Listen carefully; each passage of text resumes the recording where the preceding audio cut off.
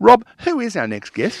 We have Adam Blum on the phone. Now, Adam fits in with our theme we've been pursuing with great interest and passion for a long period of time, Neil, the mental health discussion in our community. It's very concerning.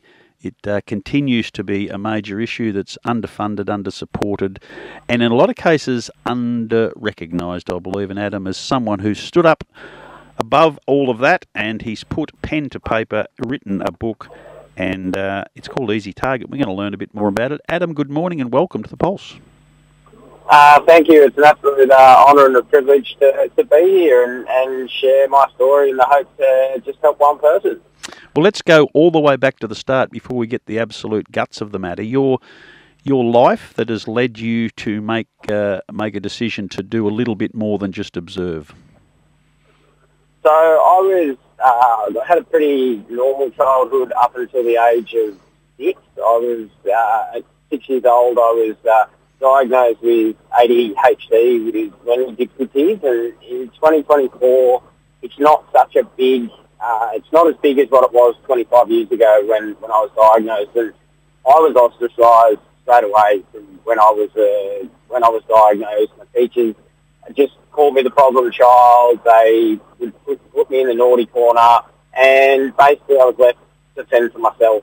And that has an effect. And I was laughed at by my peers. I was made fun of because I struggled with health, with my schooling. And yeah, it was a really hard childhood, and because of that early diagnosis. And I was told by my year 6 teacher that I would amount to nothing in life. That was his parting gift to me, and that I would amount to either I would amount to nothing or I'd end up in jail. So that was his parting gift. And basically through high school, I was bullied again, and I was told that I'd amount to nothing again, and so severely bullied, and then into the workforce. I was bullied as well, and it led me to attempt suicide in 2014. My boss called me a liar, a bludger, and a thief, and said that those words catastrophically broke my soul, and I decided that day that I would end my life. And I was a big fella, so painting a picture for the listener, I was a red-headed kid with freckles, and for some reason, redheads, we just seem to get picked on regardless. So, that's essentially me in my early childhood into my early adolescence. Hello, Adam, it's Neil here. The other one is Rob that you'd already spoken to on the phone. I was a school teacher in about the mid-1600s. It's a very long time since I was a school teacher. But kids that we now know as being ADHD were always thought of as just being naughty.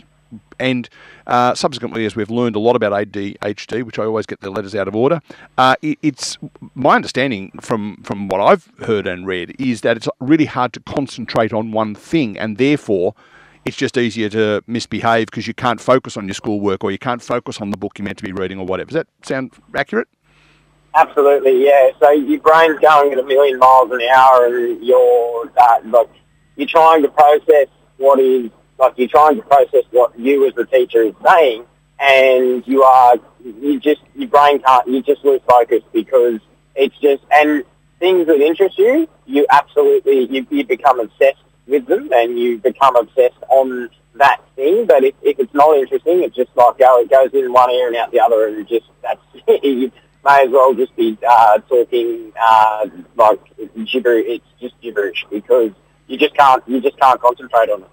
Adam, my memories of school, which is a really, really long time ago, where long time ago, bullying and picking on, and I'm sort of thinking back that ADHD wasn't even spoken about then. This is back in the late 60s, early 70s. But I'm thinking back now that you know a little bit more about it. It was probably a lot of my friends, colleagues, peers at school had it. But I noticed what a lot of them did too was to then pick on others and softer targets themselves. It was a way of releasing and trying to square the ledger or even up or be accepted amongst the group who were taking it out of them a bit.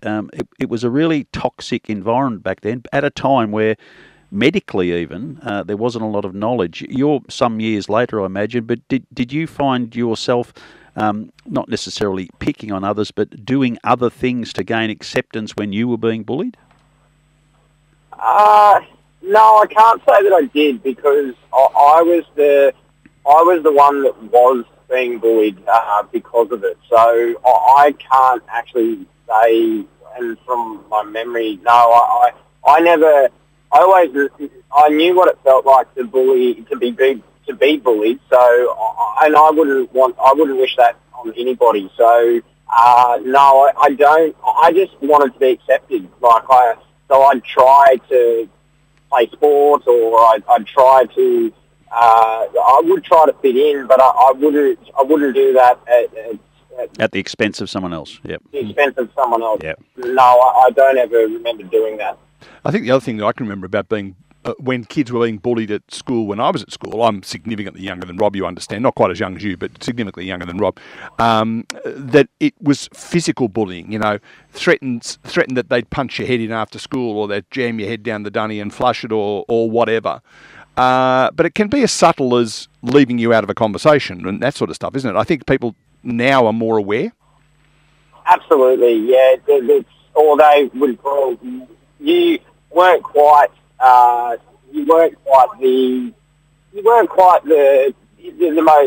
most gifted at sport, or you'd be the last one selected to play at lunch, or you wouldn't be selected, and absolutely, you were felt to be that you were ostracised, and I absolutely did, and I would blame it on my ADHD. I go, but I can't even make friends. I struggle to socially interact with peers, and yeah, absolutely. Adam, interesting that the medicos knew enough to diagnose you, but what support did they provide as well at the time? So I was very lucky that I had an amazing specialist who his team was absolutely amazing. And my parents, I've got to thank my parents, because my parents, they gave me a chance in life when so many others told my parents to not medicate us, and my parents were judged big. They were judged terribly by family, by friends that all had an opinion, and Mum and Dad just said, no, we're doing this our way. We need to support our kids, because my brother also has ADD as well. So both my parents just said that we are going to help both our kids, because it's our duty, and the specialist was amazing. He just his team just always made us feel that we weren't different. And so the school, in primary school, I didn't really have much help in regards to support, but that changed in high school. I had a support network of peer support teachers that helped during high school, but in those early years there wasn't a lot of support, and yeah, I have to give credit to my parents, because they stuck to their guns and they didn't listen, and I am who I am today because of my parents. So wind the clock back 10 years, and we find you at the ultimate low point. It doesn't get any lower than you were 10 years ago. Here you are 10 years later, you're an author. What was the turning point that enabled you to get to a point where you can put your thoughts into a book and sort of get it out there as a message? So, yeah, as you say, yeah, I was already at a low point leading up to that fateful day in September in 2014, and we talk in the mental health space, as you guys know, is that you have a mental fog, and I had that mental fog. I was struggling. I was already my self-esteem was virtually non-existent, and just those words from my boss just hit me over the edge. Those 3 words, calling me a liar, a bludger, and a thief, just catastrophically broke my soul. And that mental fog lifted that day. It it was that day that I said, well, if he thinks that, the whole world thinks that, so I'm going to end my life. And I still remember that day. It's as clear as day of what happened that afternoon, and then the journey, the process started after that fateful afternoon of that I needed help, and that it had got too big. The problem had got too big for me to work on my own, and I started surrounding myself with. So I say to anyone who is struggling, is finding the right psychologist or psychiatrist or counsellor is like speed dating. You have to. It's some that you go and go, well, we might go on a coffee date. Actually, no, you're not for me. Then you see others and you go, well, actually, we might go on a coffee date. And when I found my psychologist, we started working through my childhood trauma, my adolescence trauma, and he just said to me, you need to lose weight, because at that stage, I'd blown out to 166 kilos, and I've lost 66 kilos in the last 5 years. And I started surrounding myself with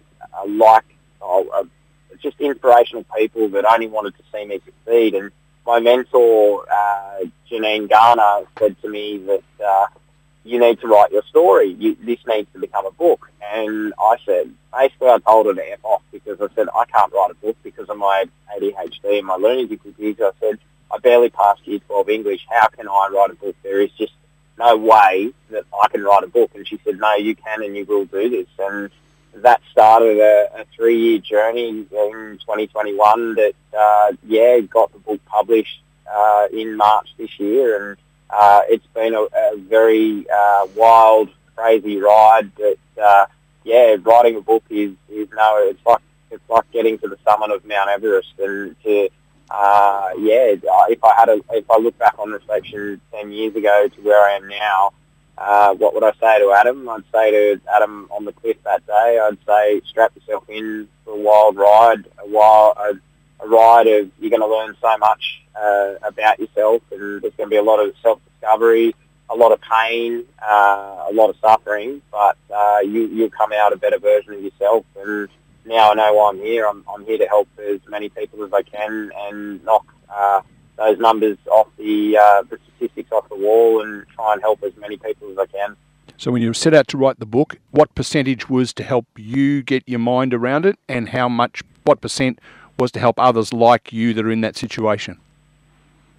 I think at first it started as really a cathartic process for myself, and then I decided, well, as I was writing my story, I went, well, I'm writing this to help others, and that's what it was. It was purely written just to help one person. And on my book launch night that I had in March, a complete stranger who I didn't know got up out of the audience and actually said, "You've saved my life," and she said, "Where you were 10 years ago is where I am right now, and there is hope." And for me, that was the greatest gift of all, and I think for me, that's why I wrote the book, was just simply to help one person. And I might never know that who it inspires, but it was just written to help one person, and I've achieved that. So that for me,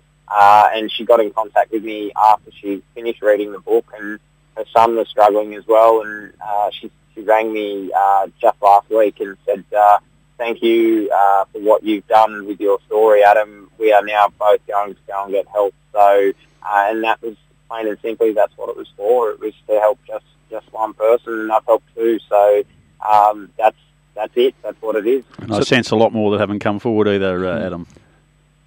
Yeah, I think so. Yeah, and that's exactly right. I think that there are people that may never come forward, and that's fine. That's, it's just lovely to receive messages from people that it is helping, and they can resonate with the book. And obviously as well, you've got your negative responses as well, but that's just part of life. And I don't listen to the naysayers, because if I listened to the naysayers, I never would have written the book, and I never would have started my podcast. But that I do as well. So, yeah, anyone out there who's listening to this, don't let naysayers stop you from, if you've got a dream and a goal, go and pursue that and make them become a reality.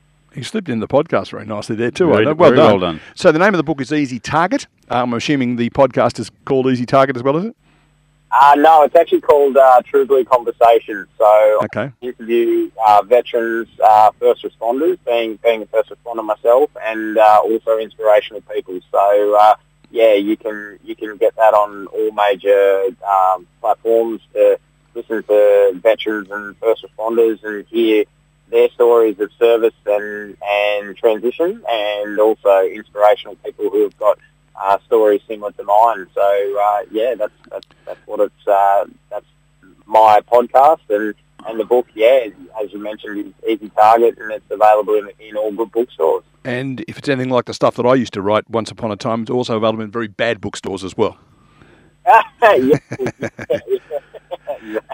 Adam Blum, thanks so much for sharing your message. For those who are listening to this who may have been triggered by something that Adam has said, of course you can call Lifeline on 13 11 14 if it's an emergency. If it's less of an emergency, you just want to reach out and find some assistance. Beyond Blue, of course, do a wonderful job. You can contact them, 1300 22 4636. That's 1300 22 4636. Lifeline 13 11 14. Adam, thanks for joining us on the Two Blokes Chatting radio show. Hopefully someone out there has been listening and you've helped them this morning as well.